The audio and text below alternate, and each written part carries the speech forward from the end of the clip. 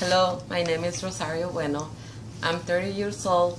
I'm from Guerrero, Mexico. I have lived in the U.S.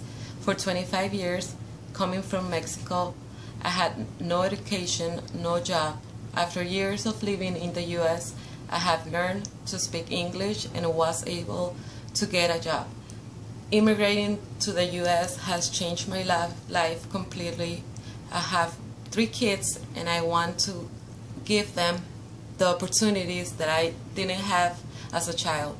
I want to show that when they judge Mexicans as lazy people, it's not true, because we work hard for our success and for the better of our future.